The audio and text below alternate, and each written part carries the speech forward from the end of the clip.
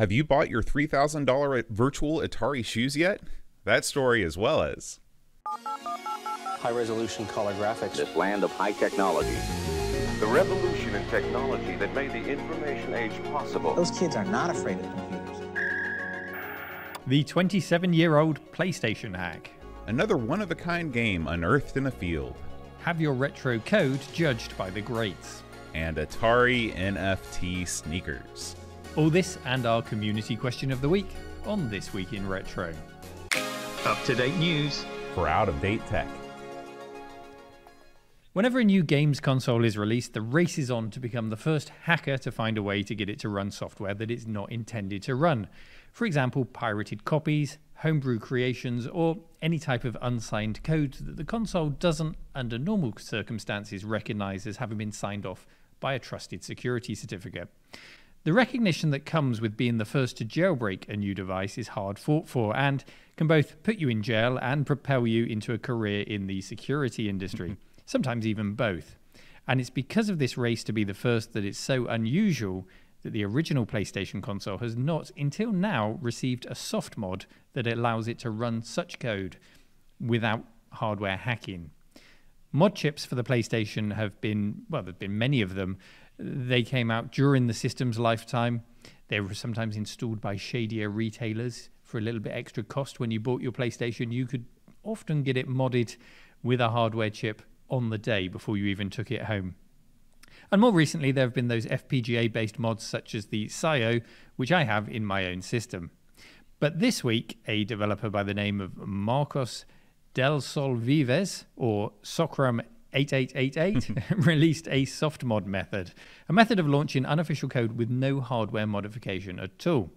Now, John, have you ever modified one of your own consoles using soft or hard methods? What's your history with console modding? You know, I haven't, because I have no useful skills. I'm sorry. But I've been gifted several modded consoles. Currently, I have a modded Wii, which is a lot of fun if you pair it up with some classic controllers. I also have an original Xbox modded with a front end called CoinOps. And let me tell you, this thing is incredible.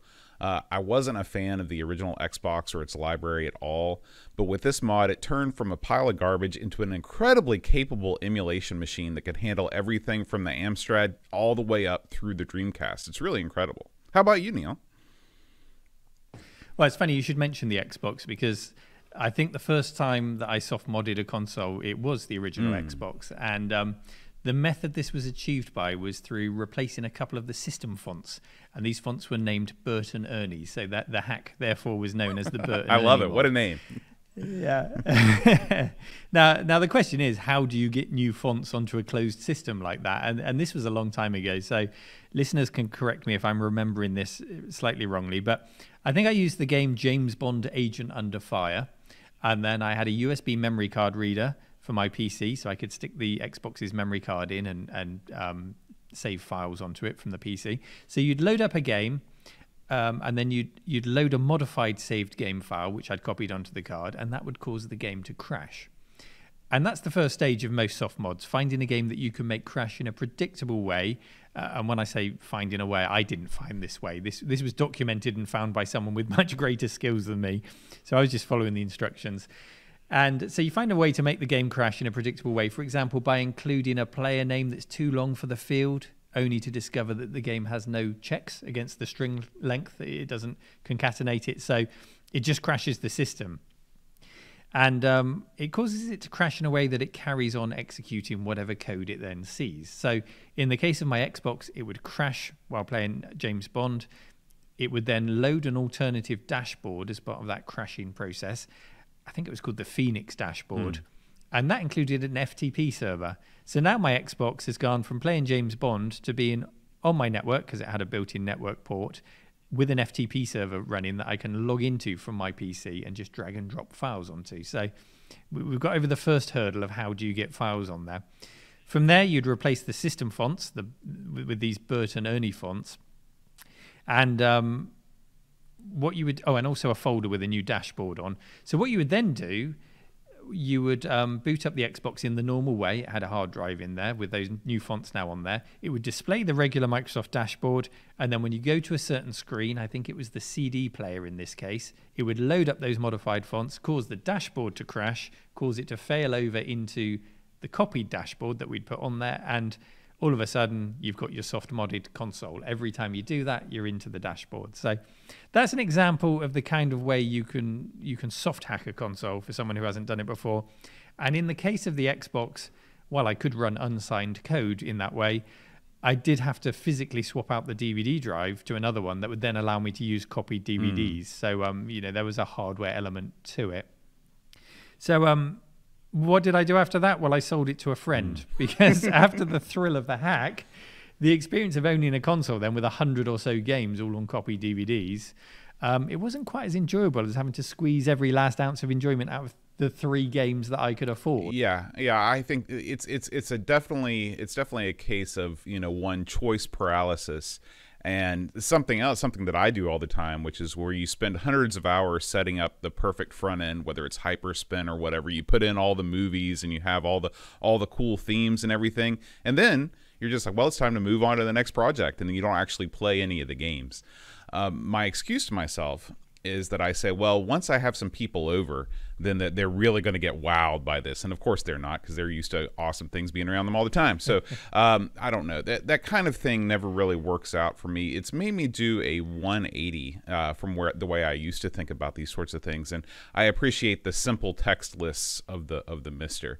Now, with the Xbox, it's funny because I believe that mine actually has both a swapped out DVD drive and a swapped out IDE hard disk, and it's a special. It's one of the ones where you have to keep the original one, but you swap out one that has all the games on it. But you have to keep that original just in case something goes wrong, because that's sort of the recovery drive for the thing. So it's definitely a complicated process. So tell me more about this PlayStation mod, Neil. Does this soft mod follow a similar process, or is it different?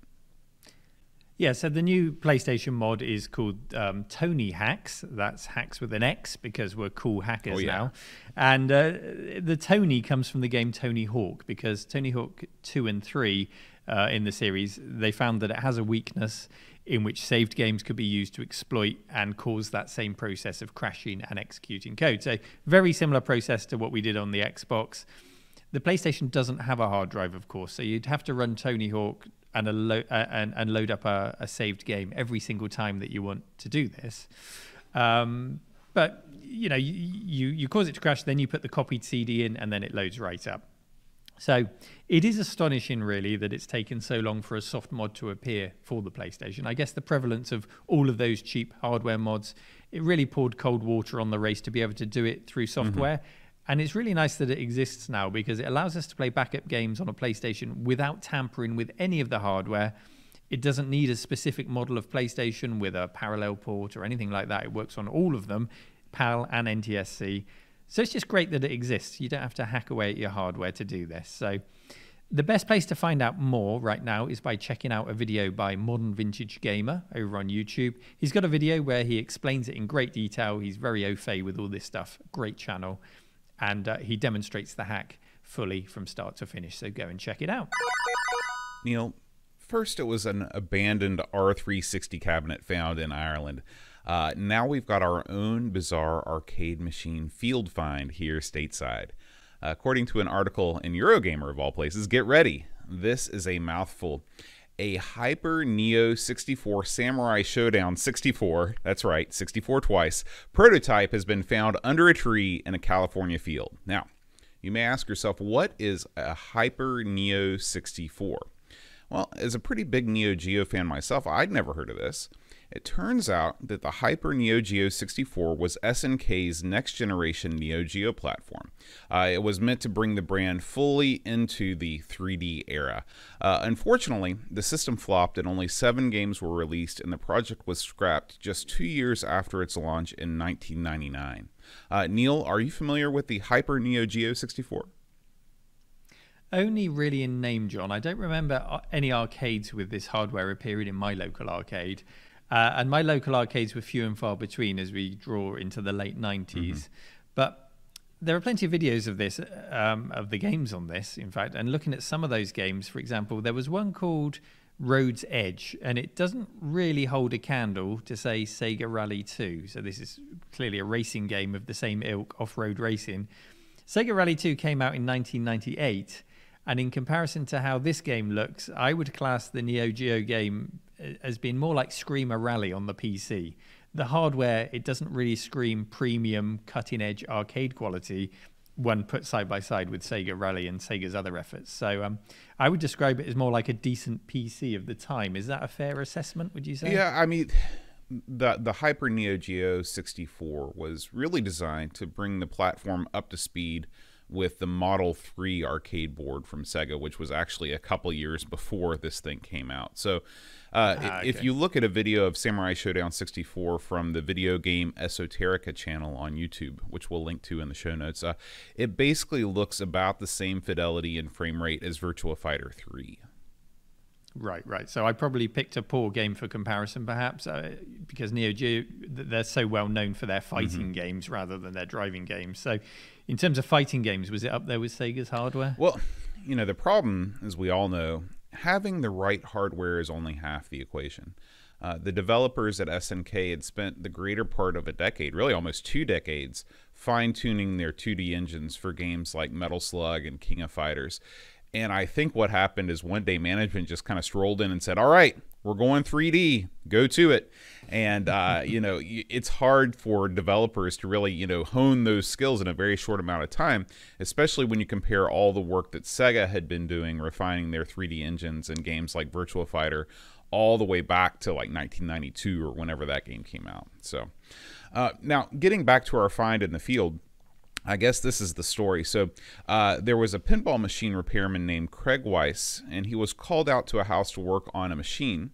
And the machine was in really rough shape. It was in much rougher condition than most of the machines that he'd been called upon to work on. And so he asked the lady that owned it, where did she get it from? And he was pointed to another woman whose husband owned a pinball machine and arcade vendor company that went out of business in the late 90s. So when he rolled up at this lady's house, he found before him in the field just these old pallets of hardware sitting under a collapsed tree. I can't even imagine what was going through his head. You don't often find, rotting pallets of video game hardware under a tree. I guess what happened was that the owner of the business bought some pallets of SNK warehouse stock shortly before going out of business, and it had sat there in the open ever since. So anyway, Craig made an offer to take this stuff off her hands and got in touch with another guy named Anthony Bacon. He runs a YouTube channel called Video Game Esoterica, who was able to place it in its proper historical context, made a whole video about it and all that stuff. So, Neil, surprisingly enough, this is the first time any kind of development board has been found for the Hyper Neo Geo 64. There were, games have been found, but never a development board. So it's pretty cool. Now, Neil, I know you're busy with the cave and all, but when are you going to start your RMC Treasure Hunter series? This is a new reality TV show I've placed you in, where you take a metal detector and a boxed lunch and you rove about abandoned hedgerows looking for Amstrad action cover discs. Well, it's probably best that we don't talk about what we would find in hedgerows in the 80s. It was a treasure trove for young men. But these recent finds, they really do add that kind of gritty reality to the term digital archaeology, don't they? This is real metal detector and shovel stuff. I love it. There's definitely a couple hedge finds from my youth I think are better left in the past. But leaving the greenery behind, have you ever found anything gaming related in a field or just in an abandoned location that you didn't expect? Yeah, kind of. In fact, my whole YouTube channel is really founded on abandoned tech. I used to work next to an electronics company that had a skip outside. That's a dumpster for you, John. Okay. And every day when I walked to my car after work, I'd walk past this dumpster and I'd see what was in it. And I found a TRS-80 Model 100. There was a nice old Commodore calculator. There was a 486 PC over a period of several months. And I would quietly pick them out and they would become videos on my channel in the very early days. But that's more dumpster diving than field archaeology. I did also find a nice Sony CRT TV that you often see on my channel. That was just sitting by the side of the road, as was a Nintendo Wii, just sitting in the rain by the side of the road. So I've had a few really good alfresco finds. Yeah. How about you, John? Unfortunately, no. Although I have bought some games from pawn shops that looked like they'd been buried in the dirt for several decades. One of my most frequent daydreams as a child, you're sitting in school and you're just dreaming these scenarios, was to be running around in a field and then come across this secret buried treasure of video games. The story in my mind was always like, you'd have this kid and his mom would be like, that's it. That's enough with the video games. Throw them all out now. And he's like, well, I'll just bury them and I'll come back to them later. And of course, who should stumble along but me? That never happened, Neil. I never found the treasure trove of video games, but I'm keeping the dream alive. Anyway, there's still time. Yeah, if you haven't seen Anthony's video series on the Hyper Neo Geo 64, it's well worth a watch. And we'll just have to see what rare gaming artifact will be unearthed, literally, next. Now, John, we owe our listeners an apology. What did I do this time, Neil? It's not you, John. It's definitely me this week. So do you remember we launched the RetroRewind.ca competition last month in which you could win the RGB to HDMI module for your Amiga computer? Yeah, I remember that. Yep. Well, I was supposed to promote it last week so that everyone would have a chance to enter, and I totally forgot. So I'm sorry, everyone. So what I'm going to do is I'm going to extend the competition by one more week just to keep it fair, and here's what you have to do. If you want to win this fabulous mod from RetroRewind.ca to pop into your Denise slot on your Amiga computer and get a really quick and easy HDMI output with a quality unlike any upscaler or alternative options that you've seen out there, this really is a great bit of kit. All you have to do is go on Twitter and tell us how you're listening to the show today and use the hashtag #ThisWeekInRetro. So hashtag #ThisWeekInRetro, all one word, and that will allow us to find your entries. Yeah. So one more time, that's hashtag #ThisWeekInRetro, and we'll pick the winner of our great RetroRewind.ca giveaway and announce them on next week's show. If I remember. If Neil remembers. And a big thank you to RetroRewind.ca for being a wonderful sponsor. Please do check out their store, and if you do decide to get a little something for yourself, you can save 10% off your order by using the code TWIR10. John, if I say the names Eugene Jarvis, Jeff Minter, and the Oliver twins, what thoughts or memories do they evoke for you? Old blokes constantly trying to cash in on their old IPs with each new generation of systems. Oh, wait. Am I talking out loud, Neil? I mean, titans of the computer industry who got their start from humble beginnings. Is that what you think, too? That's right. Yes. Yeah, we've got a couple of brick coders there, bedroom coders from the golden age when bedroom coders could rule the world. And Eugene Jarvis, the creator of Defender, Robotron, and many more classic arcade games. And these are the people that are going to be on a panel to judge your code in a new retro game development competition shared on our subreddit by listener Shishakli. So thank you for sharing that story with us. The competition is based around a bit of software called Fuse, that's F-U-Z or Z-E, which is for the Nintendo Switch. Now, I was fortunate enough to have a secretive hands-on with Fuse before it was released a couple of years back when I met the developer, John, by chance at an expo, and he was kind enough to show me. And then we recorded a tea break together to find out a lot more about it, ready for launch. And it really is a lovely piece of software. I'd liken it to many old school game creation tools like Shoot 'em Up Construction Kit in its ease of use, and it has a nice library of assets that comes with it that you can just drop in, including artwork from the Dizzy games with permission from the Oliver twins. And then underneath all of that razzle dazzle is a nice coding environment where you can create all of the mechanics for your game. So John, does the sound of that float your boat? Do you fancy a bit of Switch development? Well, I'm a better critic than I am a creator, Neil, and really I'm not that good of a critic. So I do think this kind of software is invaluable. It's not only for game creation, but just as an educational tool for aspiring game creators out there to get a sense of just how hard games are to create, even with simplified rule and tile sets with programs like Fuse. Even if they never go beyond that basic first step, it just gives them an appreciation for all the work that goes into the games that they enjoy. Of course, this could also be a catalyst for aspiring programmers to become even more immersed in the scene and step up to more complex languages.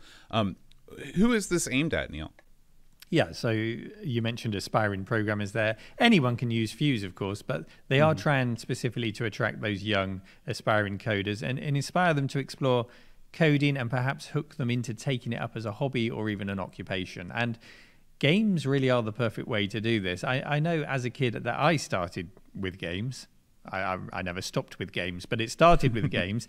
And then my mind would wander to, well, how do you make these games? And you'd normally follow the path of least resistance. So you would go with something like Shoot 'em Up Construction Kit or Pinball Construction Set or the Quill if you wanted to make a text adventure, because they were easy points of entry. And that might satisfy you. Or like me, you might find you start to hit the limitations of that software, and then you look for something more powerful. An Amos on the Amiga, a STOS on the Atari, maybe Blitz Basic. And then before you know it, you've progressed to C or C++. And, I'm talking back in the 80s and 90s here. And my own progression, I'm not advocating that we put STOS in schools today. But that kind of path will be familiar to many listeners, that first step from gamer to coder. It's the most important step of them all, because it's very easy to intimidate a young coder with too much information too quickly and with too little support or documentation. So, or even coding examples, they're really, really important, nicely commented and well-documented coding examples. And Fuse seems to have found a nice balance while also putting it on the Nintendo Switch. And that's super appealing to kids, because you don't want to create games that run on a big old boring desktop PC. I'm sure the kids these days don't want to do that. They want to see it running on the same hardware that they play their regular games on. Yeah. I mean, to be honest, there's already tons of game creation tools and programming courses for kids on the PC. There's Scratch and a bunch of other things like that. But having your game run on the same platform that runs Mario Odyssey or Breath of the Wild, I mean, that's a real treat, especially one of Nintendo's systems, as they've never really been known for, shall we say, open architecture. So let's talk more about this Fuse competition. What are the rules? Well, the rules are very few, in fact. You have to create your own game. There will be loads of prize categories. They haven't been specified yet. They've just said there'll be lots of them. So lots of chances to win something. There are no age limits at all, and anyone can enter. So it's very wide open. So get your kids involved. Maybe write a game yourself. Maybe work together. Whatever takes your fancy. This is a great opportunity to find out if your kids like programming and get your code in front of some real industry legends to be rated and to get some feedback from them. Check out fuse.co.uk to find out more, or find links in the show notes. This next story is, well, it's weird, Neil. It comes to us from This Week in Reddit subreddit user Pajako6502. Now, Neil, would you consider yourself to be a sneakerhead? Only if they have inverted crucifixes and human blood in the soles of them. Did you see that sneaker story? No. So I don't know why I'm saying sneaker. We say trainers here. Sneaker's a very American word. But I can't believe I missed that story, Neil. It didn't cross my radar. So tell me more. Okay, so this was a pair of sneakers trainers this week, sold by the rapper that we both love to listen to, Lil Nas X. You listen to him all day, don't you, John? I know just that. All day, constantly. All day. And he called them Satan shoes. So, unless your story is about to take us, down the history of the occult, then I think I'm barking up the wrong tree. I think I've taken up the wrong shoe story. Tell us about your story, John. That story will be in our follow-up podcast, Trainer Talk. Look for it never. Now, I'm sure that you've heard about non-fungible tokens, or NFTs. They've become quite a hot commodity as of late, as people with probably more money than sense are posting insane sums to own virtual editions of artwork, snippets of sports plays, and all kinds of other shenanigans. Well, Atari, never one to let a good trend go to waste, is jumping into the NFT game with, get ready for this, Neil, Atari NFT Sneakers. Oh yeah, that's right. Sneakers that, one, you can't actually wear, and two, don't actually exist. These virtual sneakers come in a whole range of colors and styles that you can show off to your friends through Snapchat. Yep, you read that right. You take a picture of yourself with, I guess, sock feet, and then you use Snapchat's AI, and the AI puts the virtual shoes on your virtual feet. Am I selling you on this, Neil?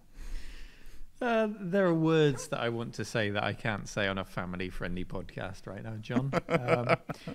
Someone sat in a boardroom somewhere and they said, that story of the Emperor's new clothes? How can we monetize that? And here we are, as a result of that, buying non-existent virtual clothes, not even for our in-game characters, but for ourselves. Yeah, John, I'm going to go out on a limb and say anyone who buys this stuff is an idiot, John. Is that too harsh? Am I missing something? Can you convince me that I'm wrong? Well, if you're looking for good, you're going to have to look further because you're not going to find it here. You may be asking yourself, what kinds of prices are these virtual sneakers going for? $10? $50? No.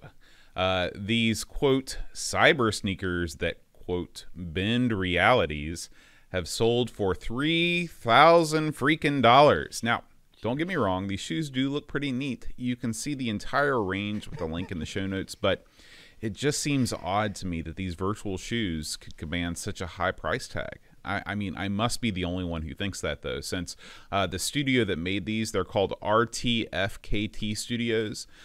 They created and sold a pure gold digital sneaker. Now, this is a pure gold fake thing that's not gold at all. $28,000. $28,000. I mean, when you consider what a real solid gold sneaker would cost, I guess that's quite a bargain. It's like they're paying you to take it away for only 28 grand. I don't know. Neil, maybe I'm being too hard on these NFTs. Maybe this is an opportunity for both of us to create This Week in Retro non-fungible tokens. What do you think should be our first digital collectible? You're being sucked into this whole idea, John. I can see dollar signs spinning in your eyes as you think about it. All of the make-believe things that you might be able to sell.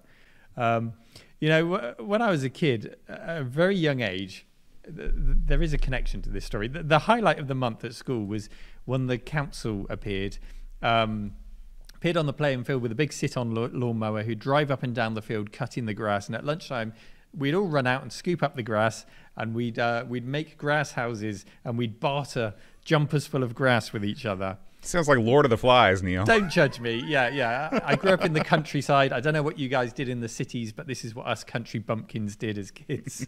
And I put it to you that a school jumper filled with cut grass is worth more than a pair of virtual gold running shoes. Ridiculous, ridiculous. So that's what I'm offering you as an NFT.